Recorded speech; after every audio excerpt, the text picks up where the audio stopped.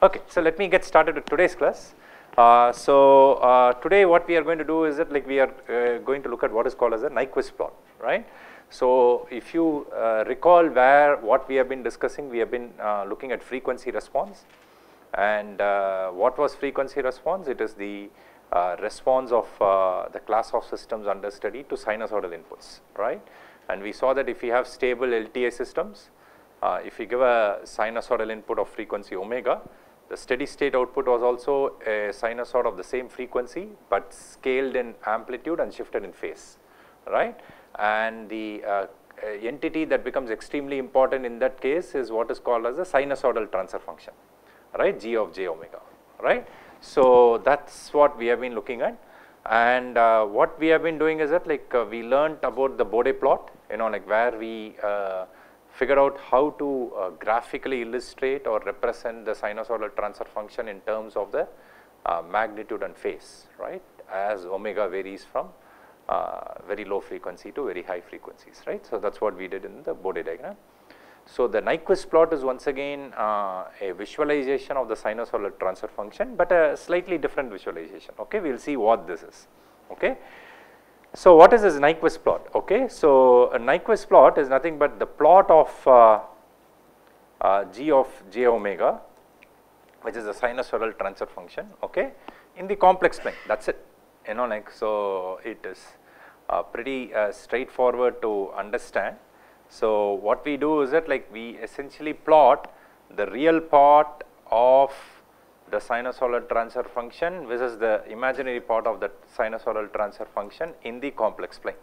Okay, so that is the Nyquist plot. Okay, so some people will call it as the G of S plane. Okay, to indicate that it is no longer the S plane as such. That is, we are not tracing the variable S, but rather we are tracing the transfer function, right? G of S, right? So that's also a complex valued function, right?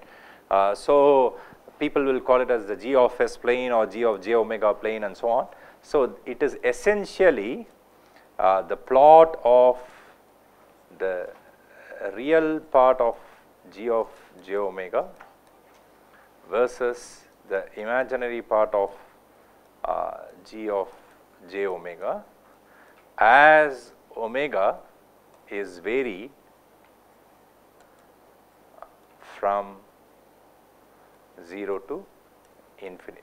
Okay, so that's what happens here, right? So as we vary omega from low frequencies to high frequencies, what happens to the real part and the imaginary part? Okay, so when I ask the question, like, see, what is the application of this Nyquist plot, right? How do you use it in practice? We are going to look at that, right? And we are going to see how the Nyquist plot can be used for even like stability analysis, right, and even control design. Okay, so that's something which we are going to look at as we go along. Okay, so what we will do is that we will once again construct the Nyquist plot of individual blocks that we have been learning, right, and then we will identify some difference between the Nyquist plot and the Bode plot, okay, as we go along. Okay, so let's start with of course I am not starting with a constant, because a constant is just plotted on the real axis, right. So if I take my first building block as k, like what we did in the Bode diagram, so that k is going to be either plotted on the positive real axis or the negative real axis depending on its sign, right. So that's pretty straightforward. Okay, so what happens from the other factors onwards? Suppose let's say I consider 1 by s, right, which was another factor that we considered. So then what happens? G of j omega is going to be equal to 1 divided by j omega, and this can be rewritten as minus j by omega. Do you agree? Correct. So I just multiply and divide by j. I just write it as minus j. So this I can write it as 0 plus j times minus 1 over omega. So essentially what I am doing is that I am just writing as the real part and the imaginary part, right? And even I can follow an alternative representation of complex valued functions, right? I can write their magnitude and phase, right?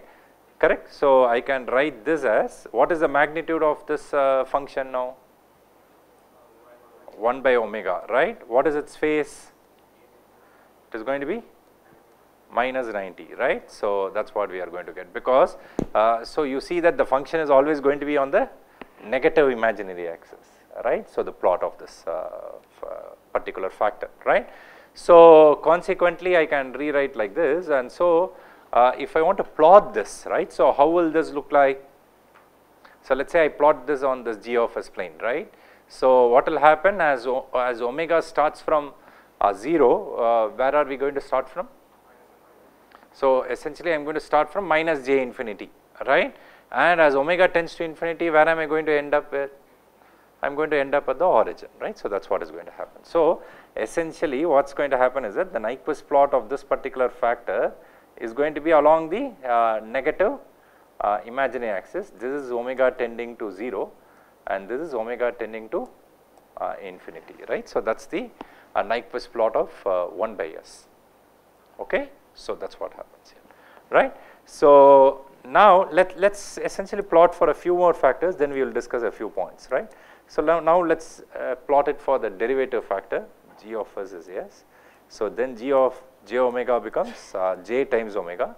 So this I can rewrite it as once again 0 plus j times omega. So 0 is the real part, j omega is the imaginary part, right. So in terms of magnitude and phase, what will happen? I can rewrite this as omega times omega and plus 90 degrees, right. So that is what is going to happen. So what is going to happen to the Nyquist plot of this particular factor at very low frequencies as omega tends to 0? Where am I going to start from?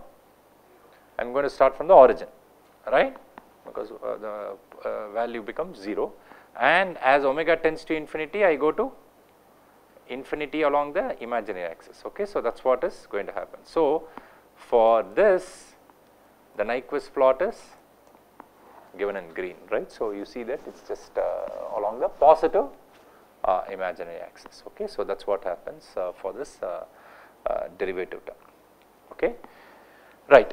Okay. So now let us go forward and then look at other factors, right. So what is the next factor that we considered? G of s is 1 divided by Ts plus 1, right. So this I can rewrite if I want to figure out the sinusoidal transfer function. This can be written as 1 divided by 1 plus j times t omega, right, correct.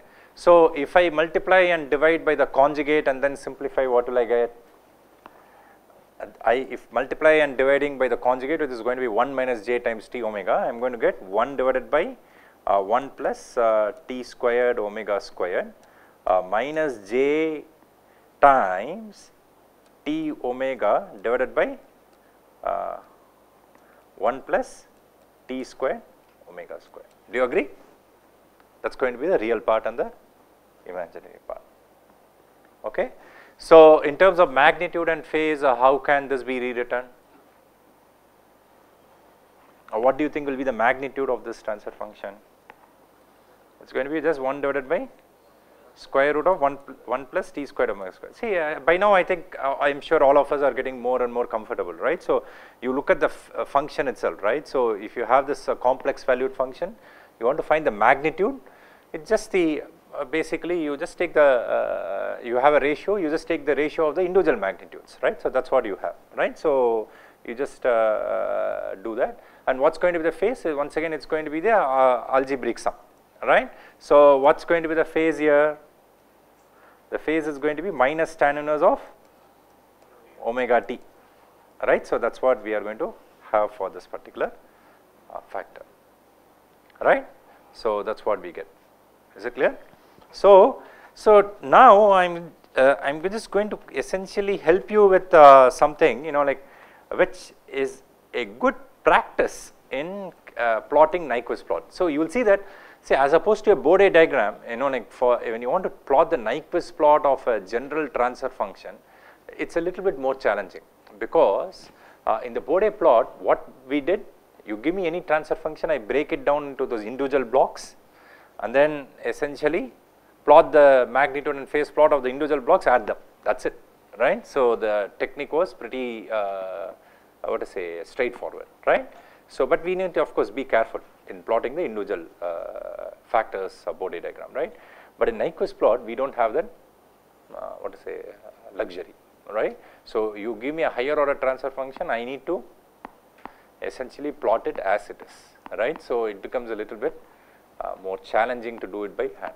Okay, so I'm just going to essentially share a process which has helped me, like do these things, right? So we are not going to look at Nyquist plots of very complex factors, at least when we discuss things analytically, because I'm not going to ask you to draw the Nyquist plot of very high order factors by hand in your exams. Okay, you can be assured of that.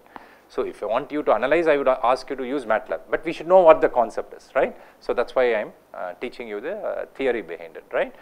So so one process which helps is to figure out what happens at critical frequencies, right? So and the limiting frequencies and even some frequencies in between, right? So let's do that. So typically it is useful to construct a table, as to what happens to the real part of g of j omega and the imaginary part of g of j omega as we vary at various critical points, critical values of omega, and also its magnitude and phase. Okay, so let's say we construct a table like this. Okay, so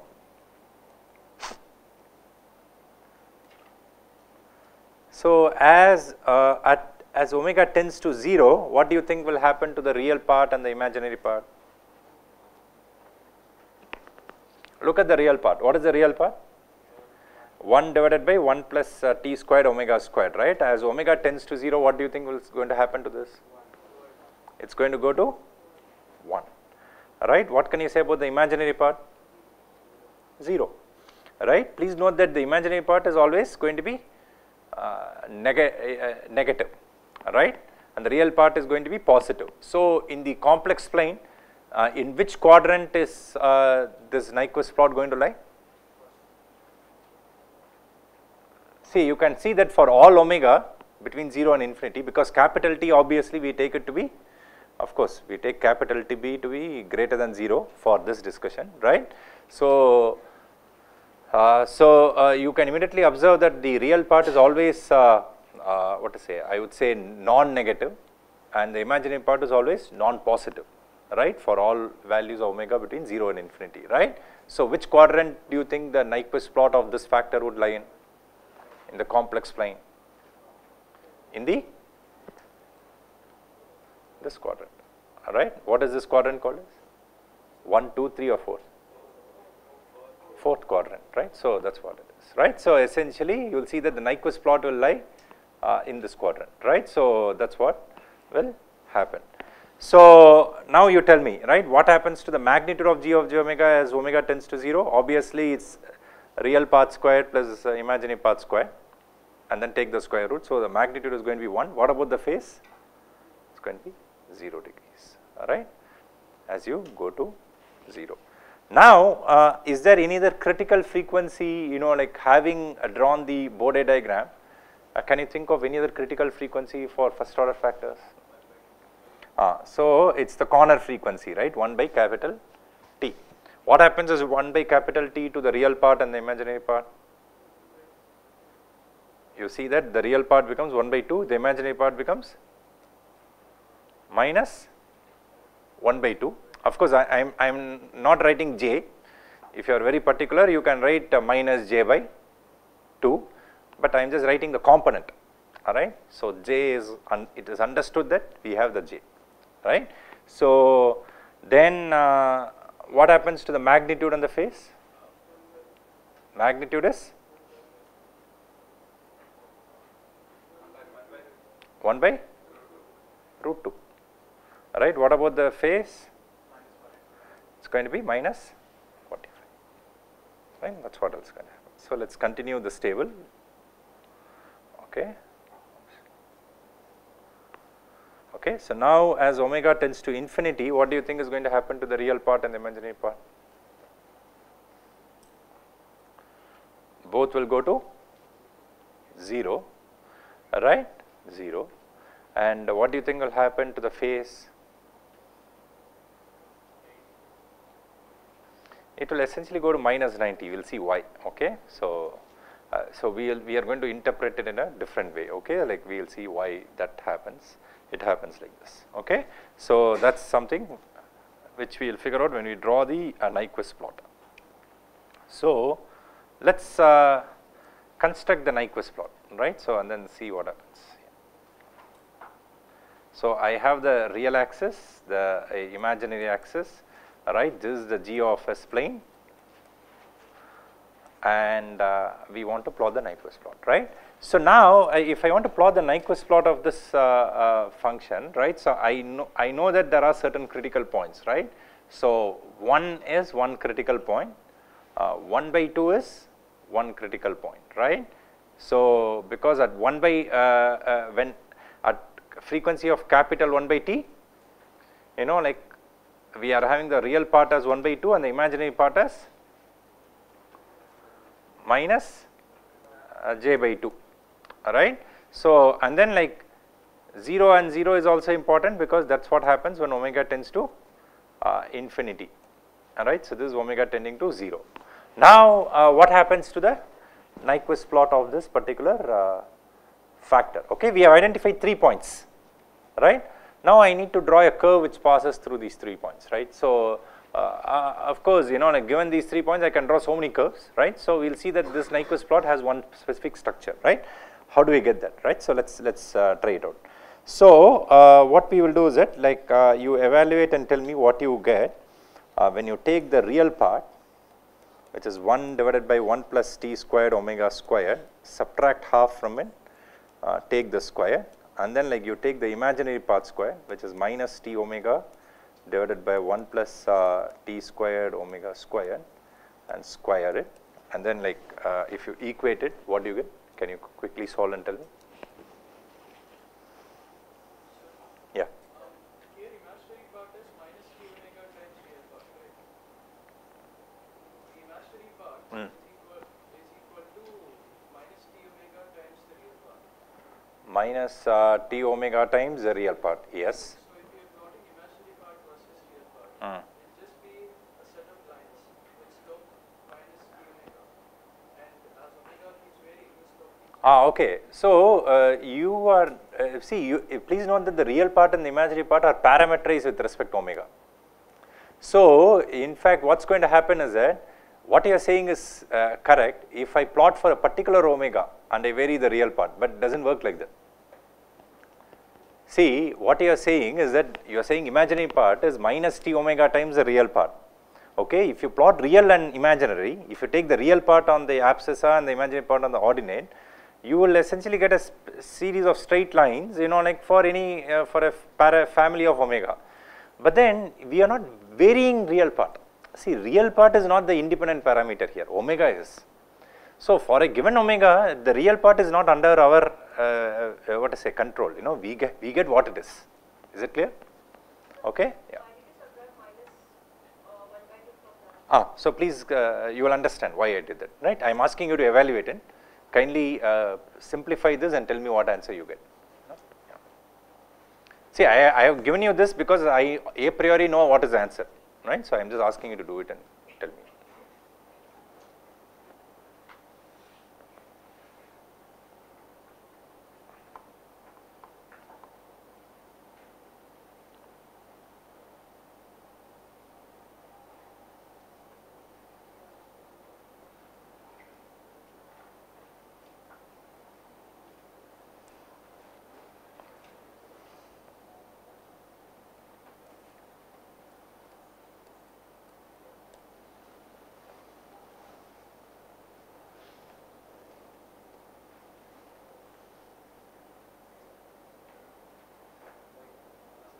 One by 4, right. I have rewritten it as 1 by 2 whole square. Okay. So, what does this equation correspond to?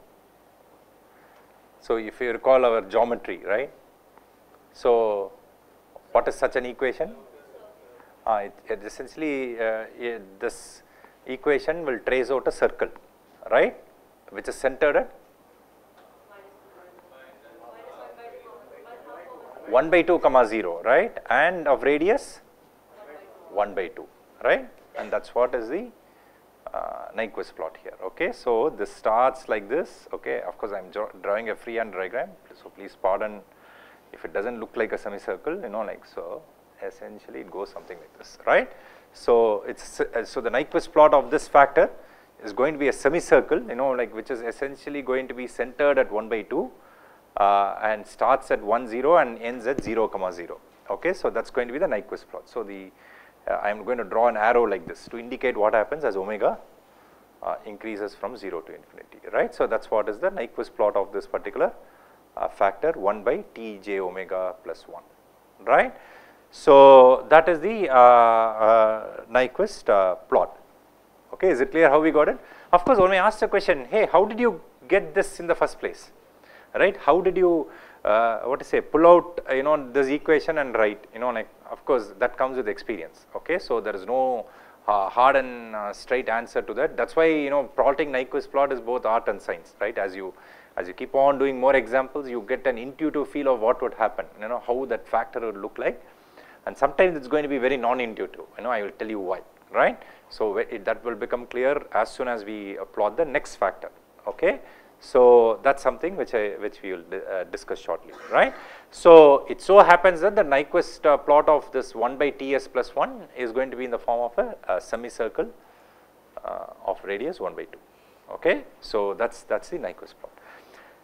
So we will gain some insight into this process and why Nyquist plots, you know, like are a little bit more challenging, you know, like once we do the next factor, which is the reciprocal of this 1 by ts plus 1, right? See, when we plotted Bode diagrams, right, what did we observe? If we have two factors which are the reciprocals of one another, what happened to the Bode diagram?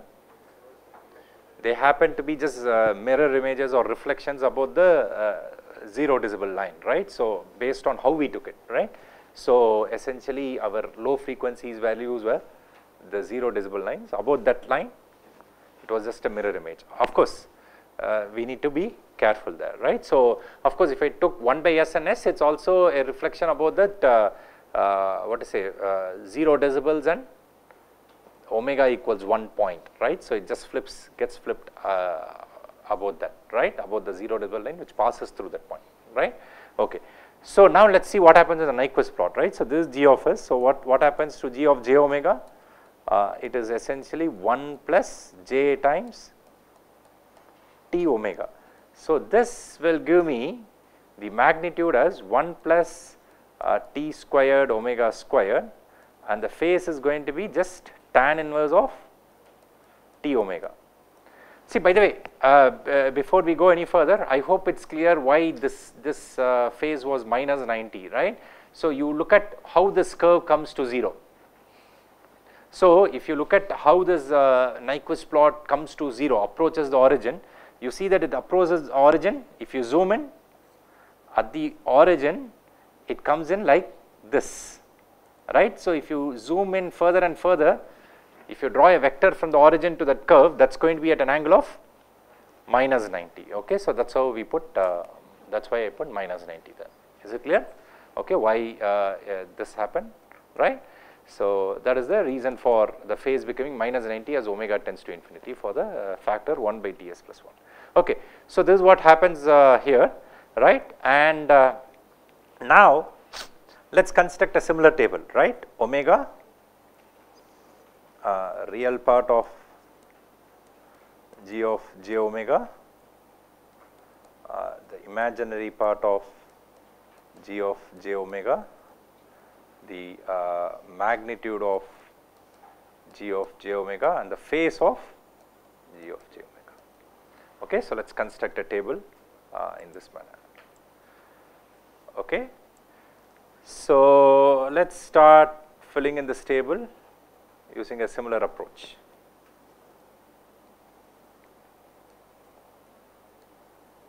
Okay, so let's say as omega tends to 0, what happens to the real part and the imaginary part? 1, 0, 1, 0 degrees, right? The magnitude is 1, phase is 0 degrees. So at omega equals now 1 by t, what happens? You will get 1.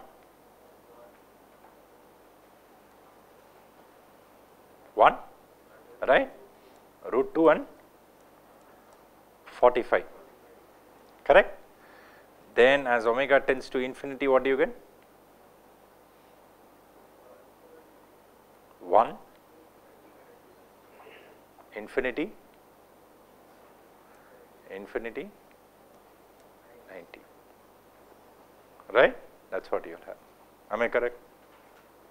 Okay, so I am just looking at the equation above, that is all we are doing, right? See, this is the real part. See, if you look at it, the real part is always 1 for this particular factor. The imaginary factor, imaginary part is t times omega, right? The magnitude is this and the phase is this. Okay, so you see that I am just calculating for various omega, I am just writing the values down. That is all we are doing. Okay, like nothing extraordinary here, right? So just pretty straightforward. So now if I plot the real part versus the imaginary part in the g of s plane, what are we going to get?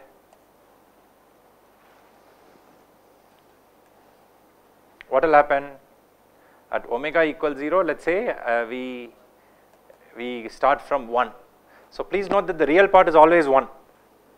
You could readily observe that, right? So because you can see that the real part of the sinusoidal, this factor is always 1. So what can you say about this curve? If the real part is 1, what can you say? And the imaginary part is always non-negative. So what can we immediately say about this one? This is going to be a vertical line, right, starting at 1, 0 and then just going up, which is parallel to the imaginary axis. This is what happens as omega tends to infinity, right? At omega equals 1 by t, it is going to be j, alright. So that is what is going to happen, okay. Sorry, is this correct? At omega equals 1 by t, the real part is 1 and the imaginary part is j, right? And so the magnitude is going to be root 2, okay, then the phase is going to be 45 degrees, right? So I am just drawing it on the same curve, right? So just to convince ourselves that that is the case. So you see that this is the Nyquist plot of the factor Ts plus 1. Now you look at the Nyquist plot of the factor 1 by Ts plus 1 and Ts plus 1. Can you draw some conclusions like what we did in the Bode plot? No, right? One is a semicircle, another is a straight line. So now you understand, like why progressively we are slowly understanding, right? Why the Nyquist plot is drawing a Nyquist plot is a different ball game, right? And sometimes it is a bit of a challenge, right? So in Bode diagram, like if you had like reciprocals, like we immediately flip the curve, right? So and we could immediately process it and go on. But here it is not so straightforward because the shape itself is different.